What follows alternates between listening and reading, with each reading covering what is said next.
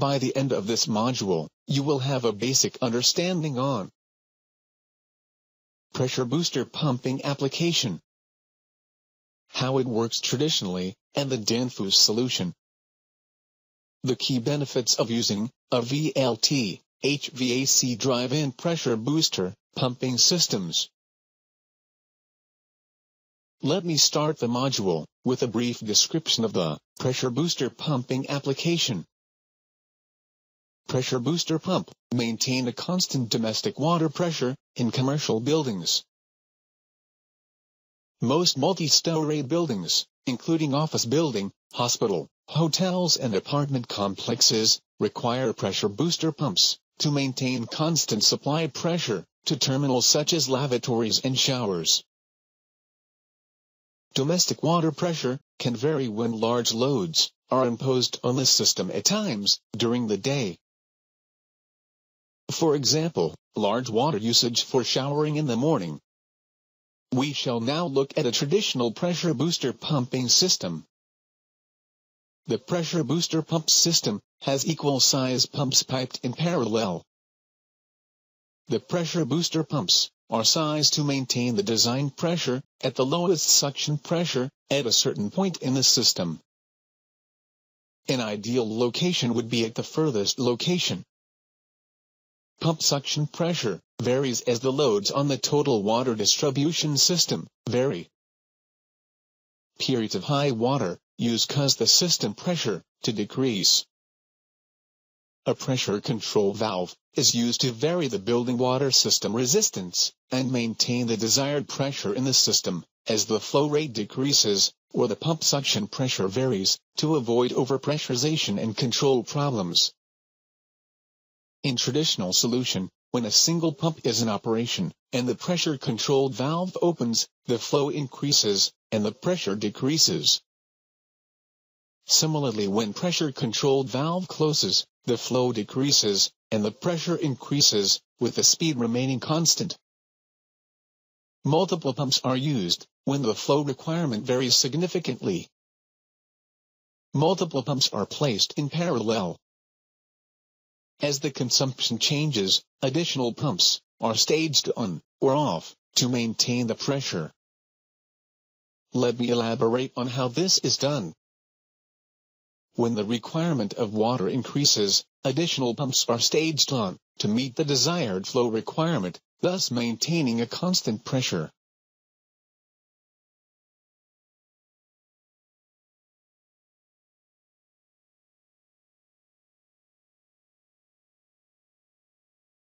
Similarly, when the requirement of water decreases, the pumps are staged off, according to the desired flow needed, thus maintaining a constant pressure. Now have a look at the graph. It shows the sequence pumping operation.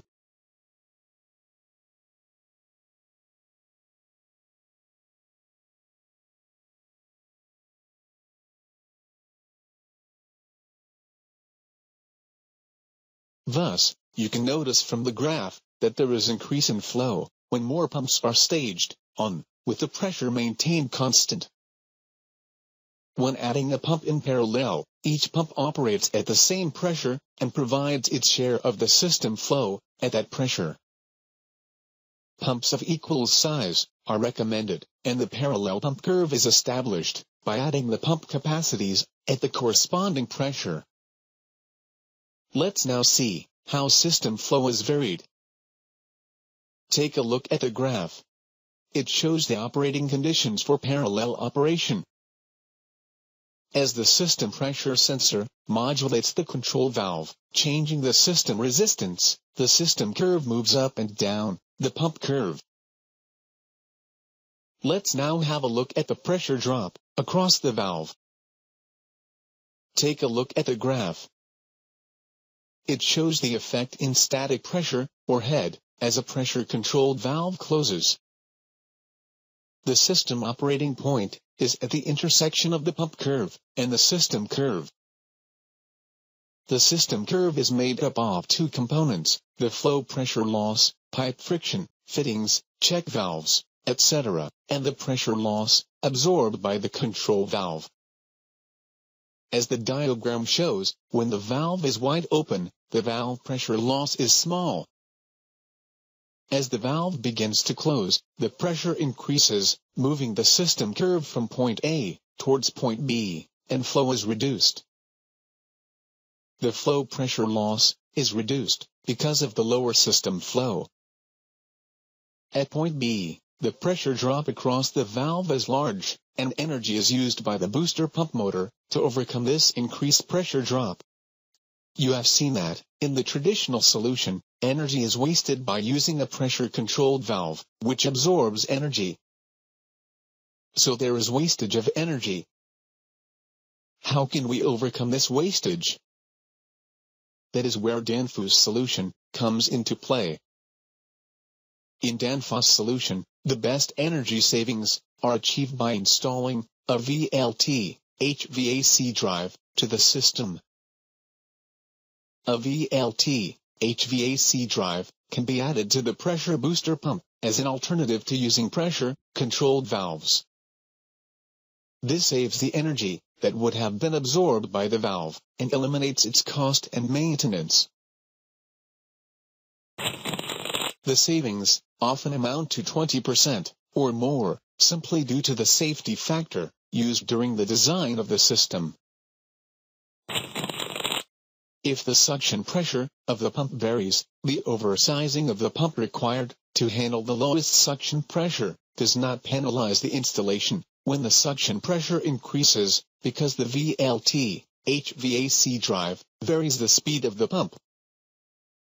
Multiple pumps also benefit from the use of a VLT HVAC drive.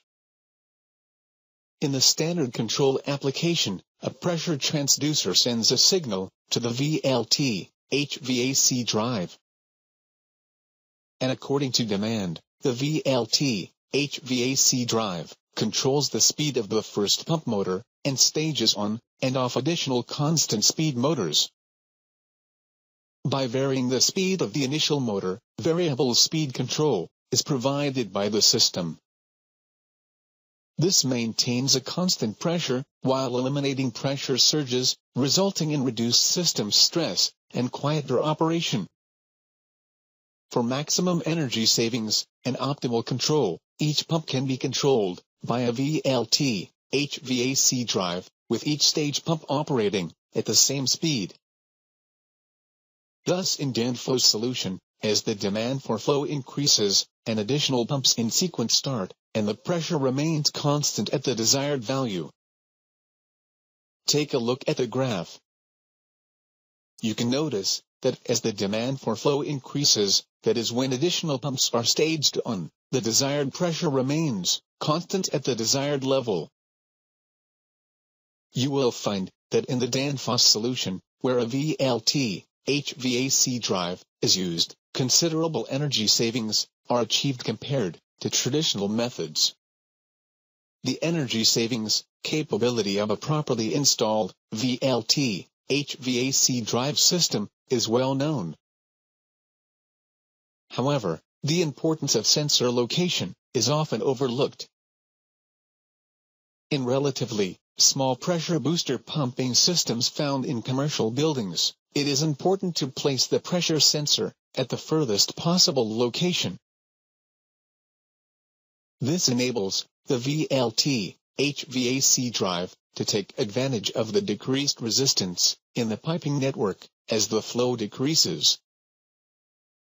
The control head requirement is now reduced to static demands of the system.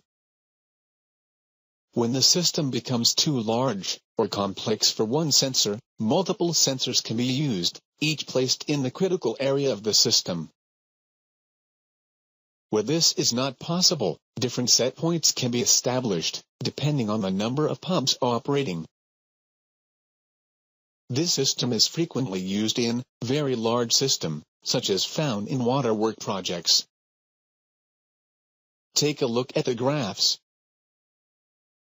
They show the impact of each method upon energy savings. This graph shows the energy used in traditional method. This graph shows the energy saved and the energy used on Danfoss solution with the sensor placed incorrectly. This graph shows the energy saved and energy used on Danfoss solution with the sensor placed correctly. A key benefit of using a VLT HVAC drive in pressure booster pump applications is the sleep mode function. The sleep mode stops the motor automatically when it senses the motor's operation is unnecessary to meet the flow requirement. Some applications run at low speeds for long periods of time without contributing to the process. Pressure booster pumps will run at low speeds without producing pressure at night time when water consumption is at its minimum. The sleep mode function stops the motor when operation is unnecessary and restarts the motor when required again without the need of a start-stop signal. Let's go in for a quick check of your understanding. Before ending this module, let me give you a brief summary of what we have learned.